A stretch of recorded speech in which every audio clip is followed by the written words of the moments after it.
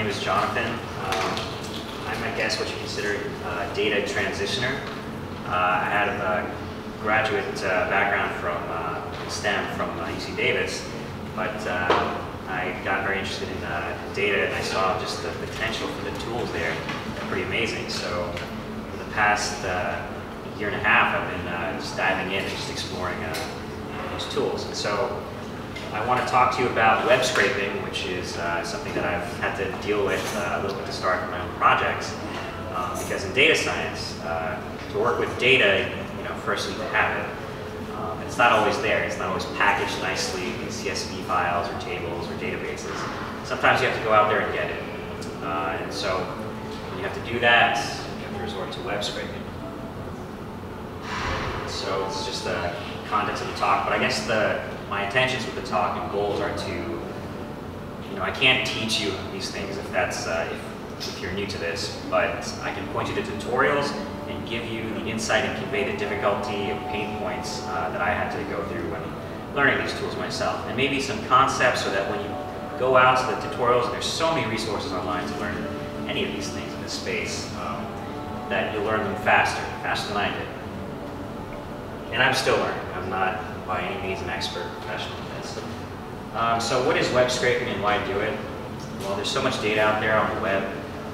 You might have user comments. You want to get a sense of the sentiment of products, product reviews. If you're selling stuff, you want to know your competitors' prices. You want to keep track of things like the weather or stock market prices.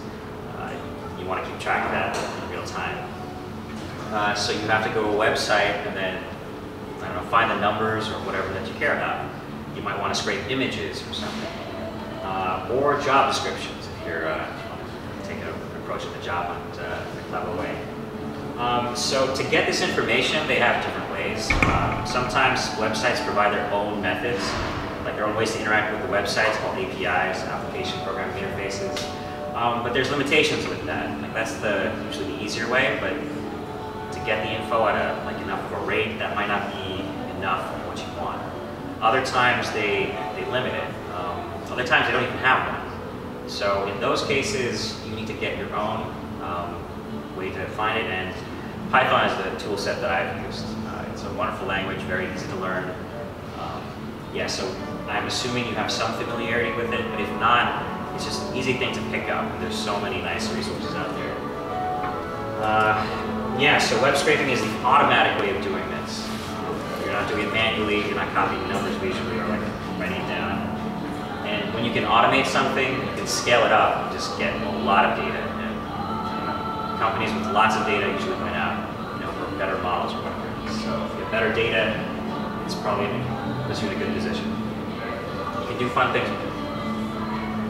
Just to give you an overall big picture of how to view this task, helps you to understand some of the tools out there, because this is how those tools view them too. The first thing you have to do is decide what information you want out there on any website. So that involves knowing what project you want to do, what you're curious about, looking at the website, what information might be useful to you, and then just knowing what your personal interest is. The rest of the steps are tool-based. They have to do with Python. And one of them is creating a list of the websites you're going to target. It's pretty important because of something called scrapey, or beautiful soup. You have to make your own list or feed it in, and that's just a useful, organized way to approach the problem. But once you have this list, which means specialized pages on one set of pages, once you have that list, then your task is to use the tools, and there's so many different commands in each, to get the data from each site. And that involves going under the hood and seeing what's going on in there.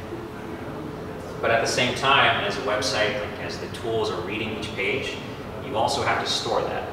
And so sometimes you have to come up with your own ways, like dealing with databases, or finding out how your tool outputs it in a nice format you care about. Whether it's a Python data structure or an Excel file or something like that, a CSV file. So those are the things to keep in mind, because if you have this in picture, you can see what the framework specifics are afterwards, or what the tool sets tutorials tell you. Okay, so just a bit what you need to do this. My specific path for this is, well, when I looked at this, I had to understand HTML and just what a web page, how to think about it. And the most basic concept, or the most important concept that I came across, was that you could look at it in what we call like a tree structure. You know, that's just like a family tree with parents and children, cousins, etc., siblings, that relationship. That's the best way to view a web page, because that's how the tools treat it. And so if you know how to navigate through that family tree or the web tree, you can get to what you want. So each tool set has its own different way of navigating the tree. It's called the document object model, but it's just a tree that you can go through. And it's important to know the names of things that you're looking for, because the tools have commands that talk about it. So I'll share that with you, what I've learned. And the next thing, to actually go through the structure, like I said, you'll have to know strategies about filtering the different children, or what the website is made of, what the tags are, if you know what HTML is. And there are different ways of doing that. So there's stuff that has nothing to do with programming tools. There's like just HTML and XPath, like those are independent of the tools you'll use. And then there's Python specific tools, which I've used. So these first things are ways to reference parts of your web page independent of Python, and the rest are tools within Python. And if you have any questions or anything, feel free to interrupt and ask. Okay, so here is here's a sample web page I took from a scraping tutorial. So this is what HTML looks like. If you go to view source, if you have a laptop out right now, you can go to any website and go, I guess, press Control-U or view source, and you will see that this is what's behind the output. So the web page reads this and spits out, pretty front. Our job is to look at this and realize that at some level it looks like this. It's a tree, because the relationship is that tags, over here we have tags open and close like HTML. Things that are within tags are the children of the outside tags. So it's an inside-outside relationship, or outside-inside. And that's the ancestor, parent-child. And you can use the indentation level, what's aligned to the left, as like what's the parent, and anything at the same level are siblings, so on and so forth. So that's how you navigate. You know what's immediately under, in between, and then go through that. So that's the way to view this as a tree. Tags are the tags.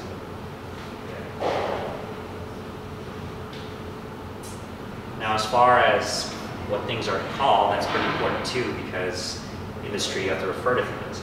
So there might be parent-child relationships. Literally, in Beautiful Soup they have that, those words. But in Selenium, I think there's this word element. So even though I showed you tags as part of a tree, there's more general things that you can say are children within each other, like attributes within a tag or something. So just to be clear, like an element is, I guess, a pair of open and closed tags, like this A tag, and everything in between. Now within that element, there's attributes, like properties of the tag that you define with certain values. This is important to know because this is a way to filter that.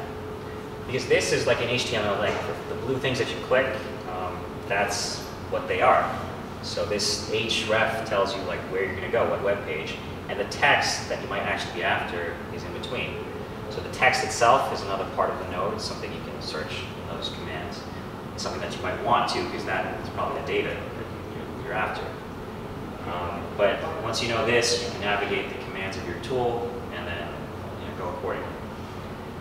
So I've referenced like a lot of these tools.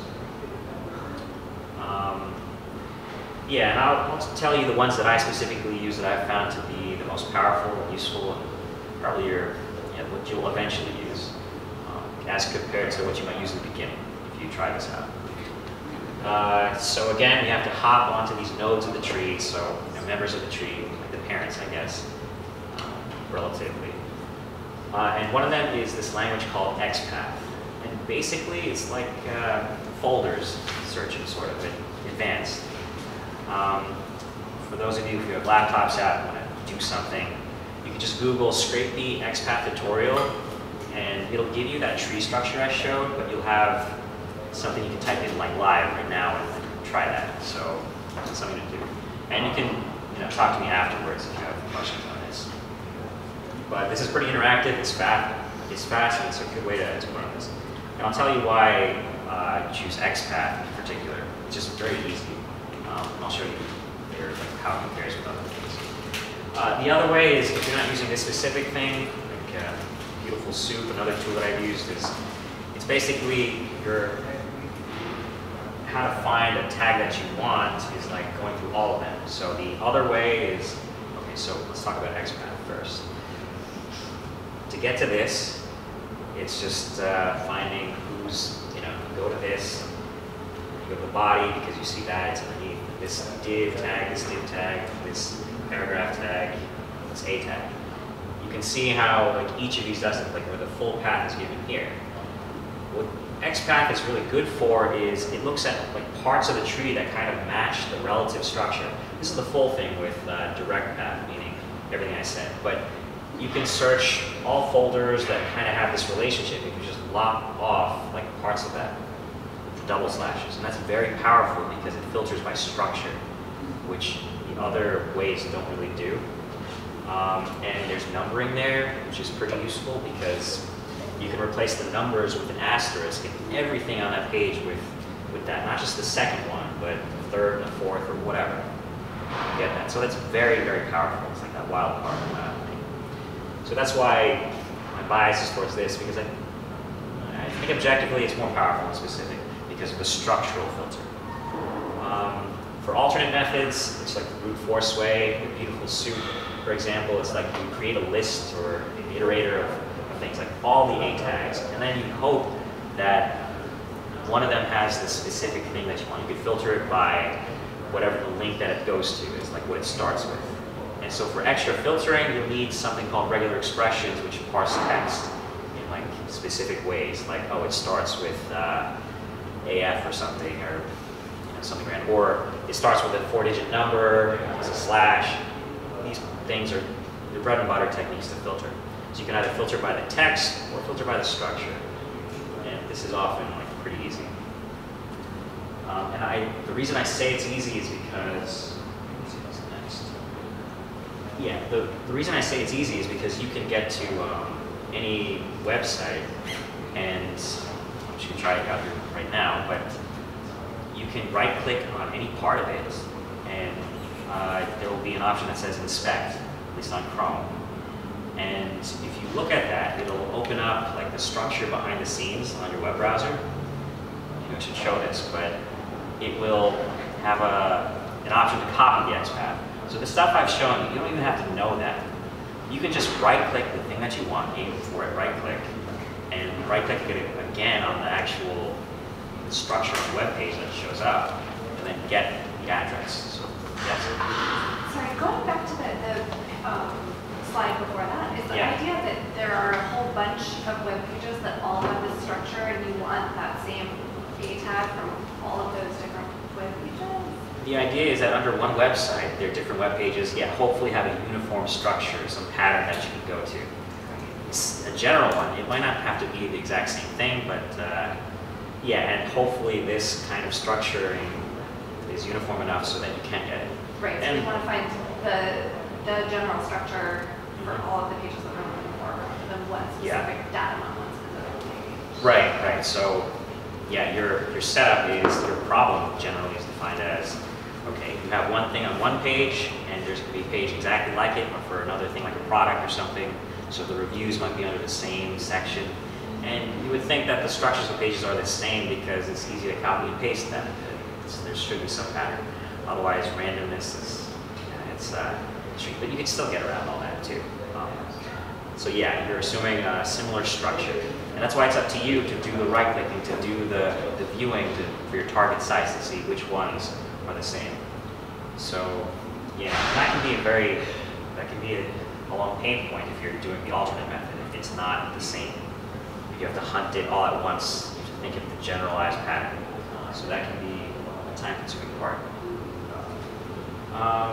Okay, so I guess let's talk about the tools that you'll use. You know, there's a lot of things out there, but their use cases are, yeah, I'll just mention one. So Beautiful Soup is what I started out with.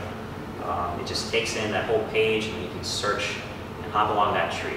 It's very easy to learn, and that's why people start off with it. The drawback is it's slow. The next thing that I tried to use is tricky.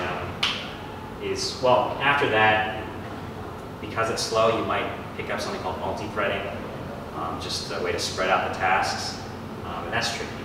But then Scrapey is something that's really fast and has all this stuff structured for you, and you just have to know how to set things up. But that could be a new Python-specific thing, dealing with classes or things. And I'll show you some examples like a demo. Then finally, when your websites are just so complicated, which I find that most of them are, you're going to want a web browser to automatically do the thing that you would do as a human, to right-click this, to input this, and save this link, or save this. And that's what Selenium is for. When things get too hard, you go use this. And you can use Selenium within Scrapey or Beautiful Soup. It's kind of like its own specific thing. So there's combinations, they're not just mutually exclusive. I think you can use Beautiful Soup and Scrapey, but I don't see the point. These two, use one or the other. And Selenium, you can use an either. I think that might be most of what's on these slides, but I haven't. Yeah, so this is also, so not every website wants you to get too much info out of it, because they like to keep some of their info for themselves, or they can't handle the traffic. These things are so fast, they send out requests to get the information from the website, but because you can automate it, it does it so fast and so frequently, you have to set timers and just pull back and hit it. Otherwise, you'll crash the thing. So they might ban you if you overburden them, or it's just not good. So they usually have a robots file or .text file that tells you what they want you to see or not. Sometimes you get what you want, you have to ignore that, but you don't want to crash or draw attention either. So you have to scrape responsibly. And there might be privacy issues with scraping things like Facebook or user info, so you might violate the user agreement. So that's important to look up if you're worried that your use is not good. So just be careful. So those are that's all I wanted to show with PowerPoint. And the rest, I think, would be Jupyter Notebook. So like a live demo of some of this stuff. Yeah, so when you're looking at this, I want you to look at like what the Spider framework is. We'll compare and contrast the things and show what Selenium can do.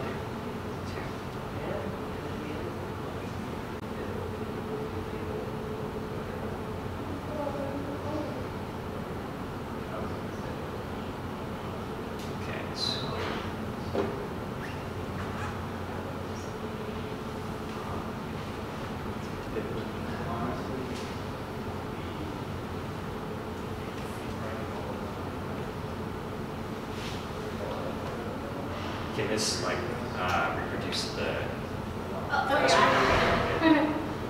Yeah. So.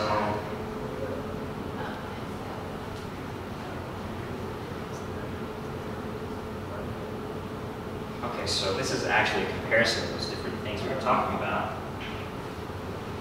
So below is some code. It's not that important, but I guess the length of it might give you a sense of like what, how much it is. But this is just going to the CIA World Factbook website, which has a profile of like different countries' stats. Can you zoom in? Yeah, it's much better. Yeah, so what this is going to do is go to one of the pages and get the list of all the different countries. Like, so this is Afghanistan. There's one for a whole bunch of places. Well, not even countries only, but like oceans and things. What this is going to do is simply get the list of sites. And then this function here is just to get that website, like the web page for each of those countries. And then get its name. So all it is just get this name. So you can see that I had to use something like find the span tag, right? And then it has an attribute, this class, this dictionary, And that's what I filtered for while looking at the website myself to see that it had that. Maybe I should go to the website myself.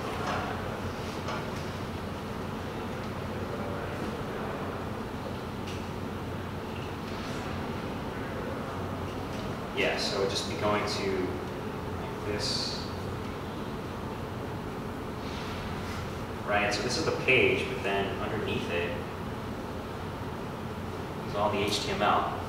So to find all this, now this is called a static page because everything's there.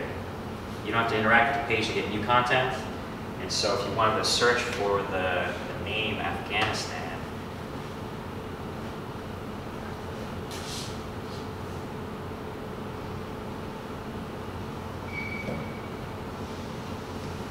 yeah, so you would filter it and you'd see that, oh, this is the pattern. It's like all there. So that's what you might have to do if you're gonna go through the page of HTML yourself and find that, like Control F, the text that you're looking for. So that can be tedious and stuff, but if it's there, it's simple, straightforward. So that's what this is.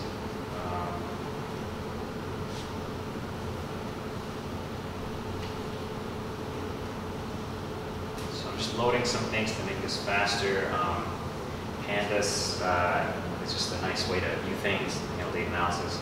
There's things you might see. And yeah, so what I'm comparing is Beautiful Soup by itself, speeding up with multi-threading, and then scraping. I'll show you some later. But,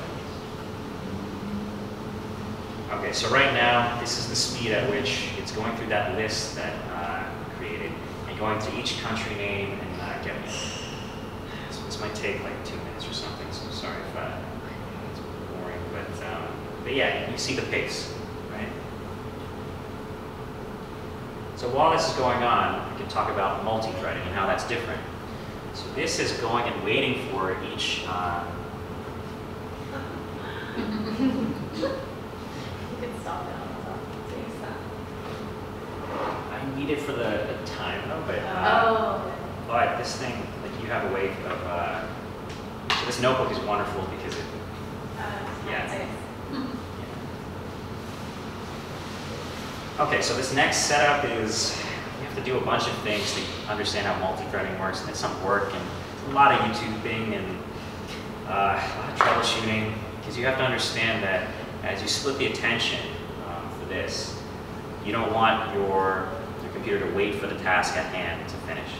You're going to switch. While it's waiting for the input-output of the website, it's going to do other things.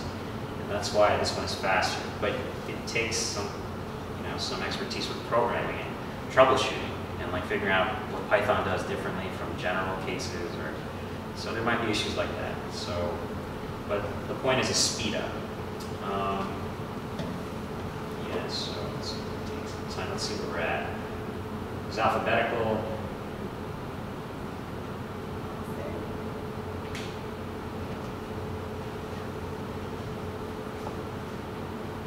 Yes, we're at T's.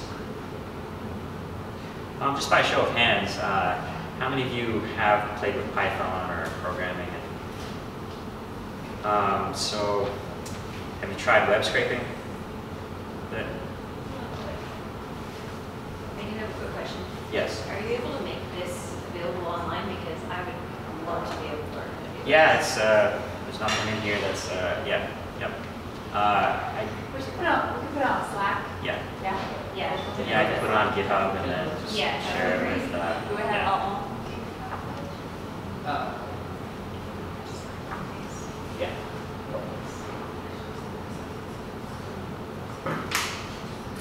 Okay, so that one's done.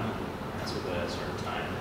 Now, this one, it's the same thing, but well, it's a little faster, right? So, yeah, and one thing is there might be some places like that are not in alphabetical order because multi-threading is weird like that. It doesn't output the same. It's out of sync. So that's something. That's 4 threads. Yeah. How do the threads know, like, not to go all get the same tag? I think, I don't know what know that Python allows, so it depends on what the language allows like access to all at once. I know for writing to a certain data structure, not about printing. I think printing, it's just, everything's out there, so there's no, it can be simultaneous. But for writing to a data structure, I think Python only allows one at a time. And there's computer primitive structures that, this is all computer science stuff that I'm not, I looked up stuff, but I'm not an expert in that. But they limit what has access, what thread has access to, or what, they limit the access of information. So some things only talk to one thing at a time. So there's ways of doing that. And I think Python data structures are, you only write one thing at a time. So, but printing is there. So that's, I don't know if that would, yeah, I can't tell like why. I guess for the structures that I would put that in, like order wouldn't matter because in a dictionary there's no such thing as alphabetical order, so it wouldn't show up. But yeah, for writing that wouldn't matter. For printing, it's a little disconcerting. Let's see if we're done. Is the part that's actually multi-threaded? I think you went through it fairly fast, but where's the part that tells it to do the 4 threads? Right here. So is each thread being told what site to go to when it's launched to the worker itself? Told that, Yeah. So there's a.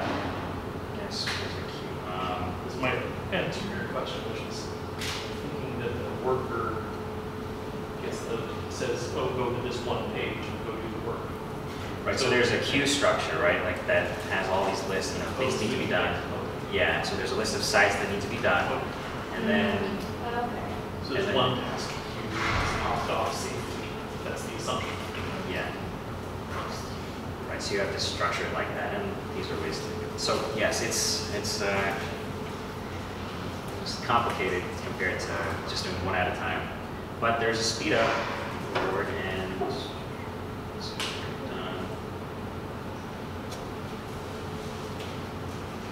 You can see that even like one at a time, just getting the name, which is a simple thing, can take a while. So that's done. Let's compare now with Scrapey. So let's take a look at Scrapey. It has words like their version of multi-threading, which is asynchronous programming. So whatever, they're pros and they've got it done.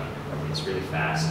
But if you're going to use this, I just want to show that basically you have to define 2 things in a spider, a web crawler. You have to define the sites that you're targeting and then what to do for each site. So once you have those 2, this can work. So it's like you take a tutorial, you modify it, and that's it. And as far as what we use for the XPath, that's what I right-clicked, where I showed you that link, and then I just put it there. And so I didn't have to use beautiful soups functions at all. So that.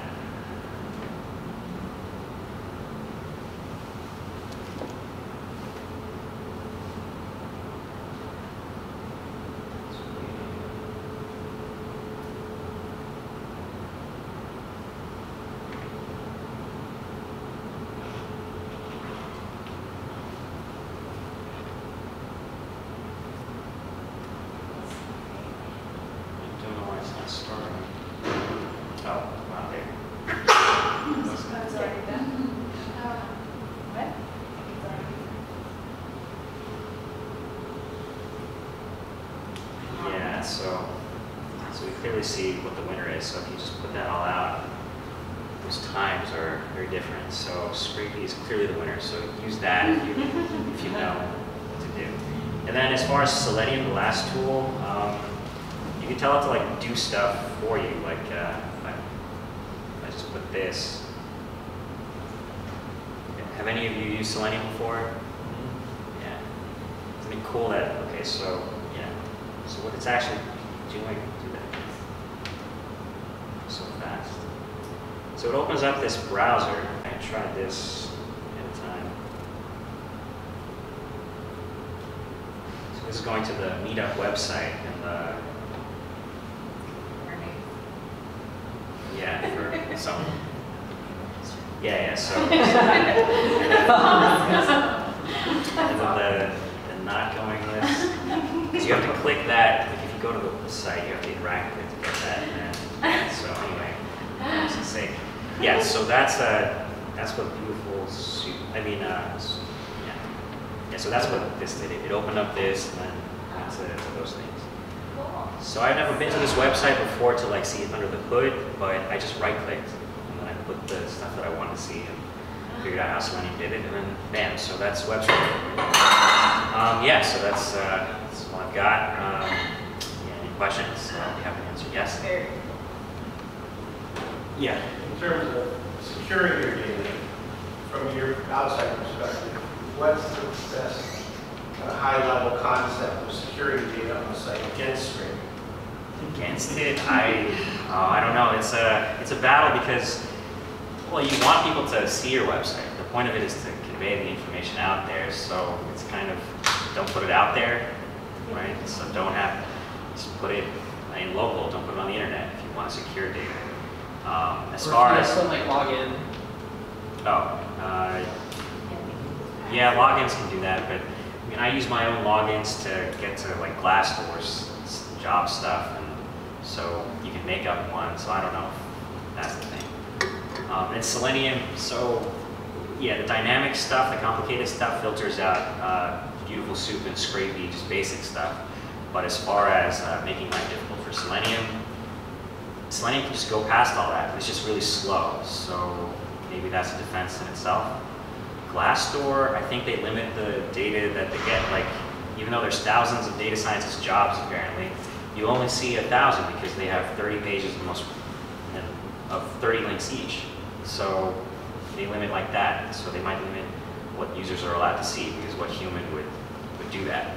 You know, so there's limits. And then there's a whole battle between user agents, all these things that it's a war between two sides, because they have things against bots, and the bots have things, all the scrapey features that I'm not talking about. That's part of that, to get around those. So it's you just got to keep up with the tools. But I'm not part of that side. Like, it's just a low scale thing that I've been doing. But if you want to scale it up, you can. And if you want to make life difficult, Scrapey can do that, but don't, because you probably don't want the website to crash or them to ban you.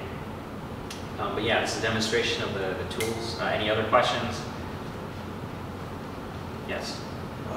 Is Jupyter Notebooks the platform to like run it, or how do you have it up? Okay, so yeah, so there are wonderful tools out there, and so there's Python, the language. There's Anaconda, which is the series of libraries people have written for that.